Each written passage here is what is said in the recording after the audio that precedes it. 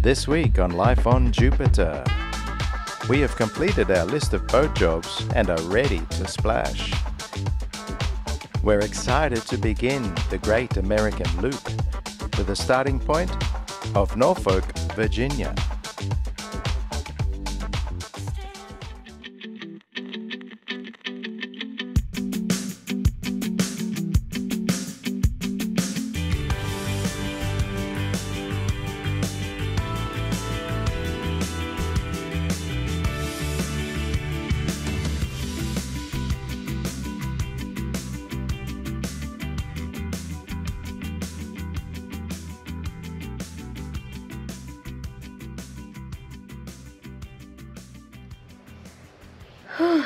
It's so hot. I thought America is cold, but yeah, summer is still hot. Yeah, so we're pretty much done on our boat jobs, and the antifill painting first coat is finished. And today we're gonna go shopping, go to hardware and supermarket to get some food. We're running out of food, and yeah, we got a courtesy car from the marina, Cape Charles Yacht Club, and we're gonna use that, and we'll show you around.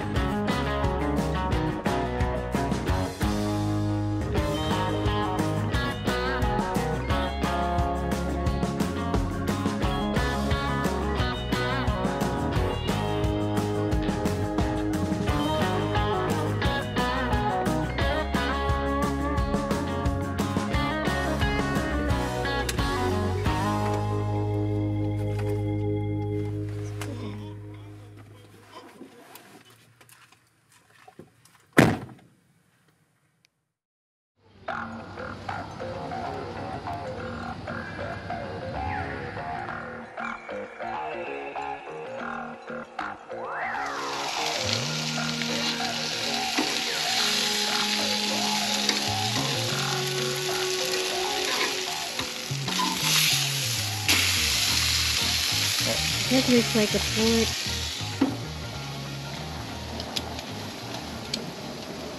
So we're finished in the boatyard. Almost. Well, we're going to splash tomorrow morning. So as you can see, we are already in the travel lift. What did we do? Antifill. Yeah. Dingy paint. Yeah. Cleaning the fuel tank. Yeah. What else? That's pretty much Prop it. shafts, as in like tripler seals and the cutlass bearings. That's not, yeah, and just a few other things, little bits and pieces. You want to go get the washer? Raining.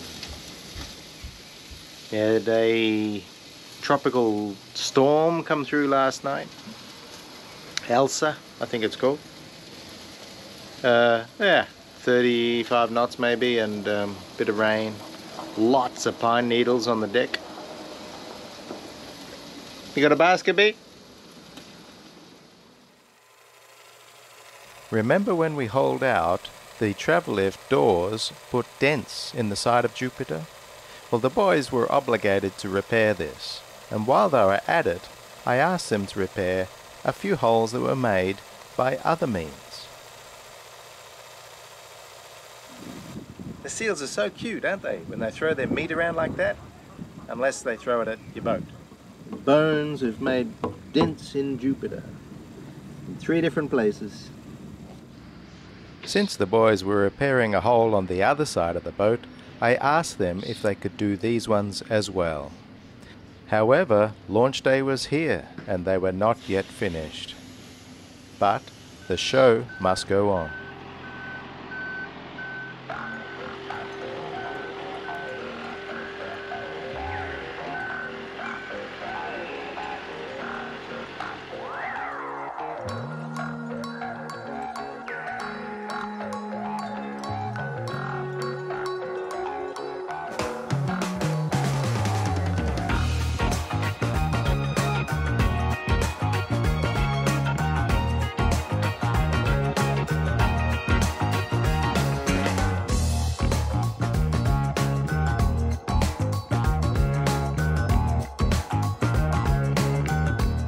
Must not forget a quick inspection of the job site, just to make sure that you don't leave any tools behind and sail away.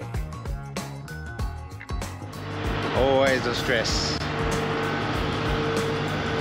Got about a 15 knot crosswind too, so hopefully we get out without scratching anything.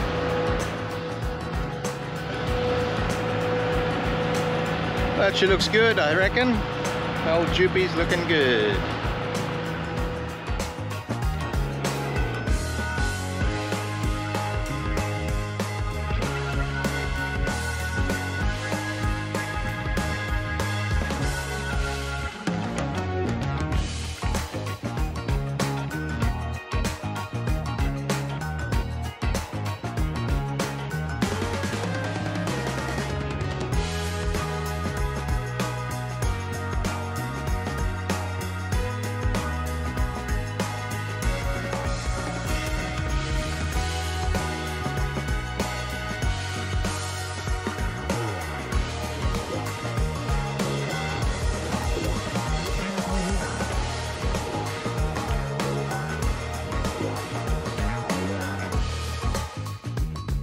And once again, we had the challenge of trying to squeeze Jupiter into the travel lift bay. But the boys did a good job.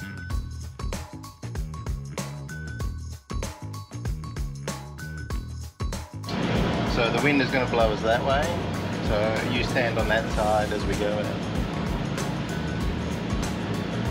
I think we're good, doesn't need bleeding. That worked what we did the other day.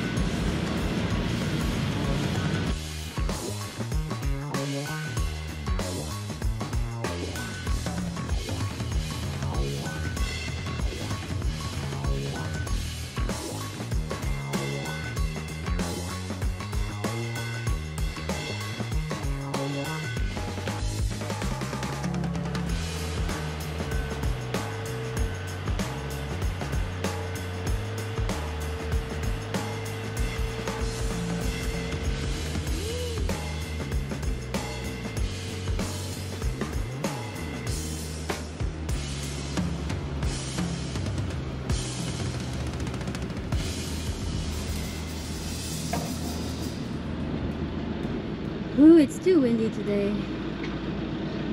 Well, got away with it. Yeah. No scratches, is there? What was going on over there? Look close. Almost. I still don't have a plan of what we're going to do. We can't go where we want to go because of this strong wind. So let's go to Norfolk. It's 25 miles, but we can sail there. We'll be there in about 4 hours.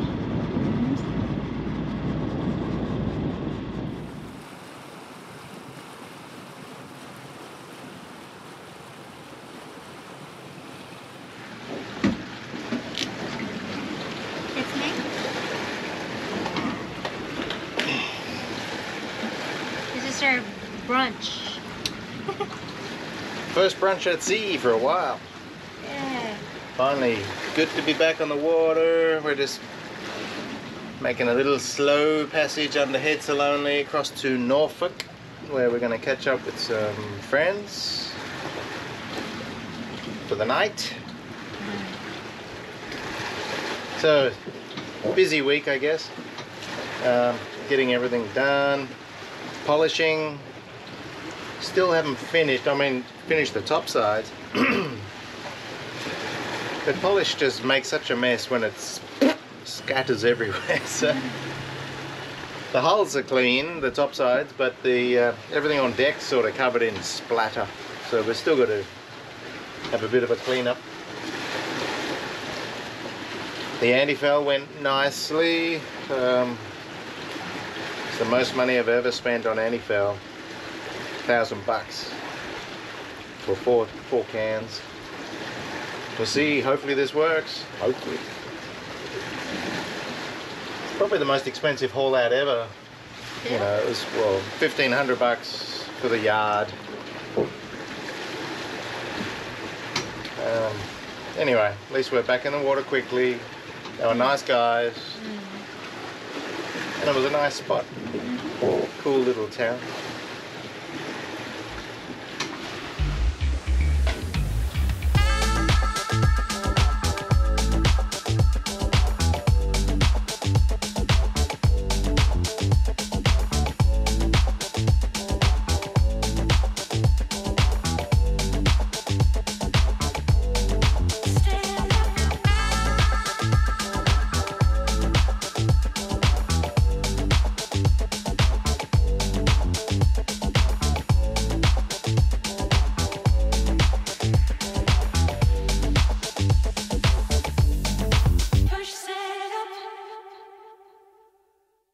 We are in Norfolk, Virginia, still in the Chesapeake.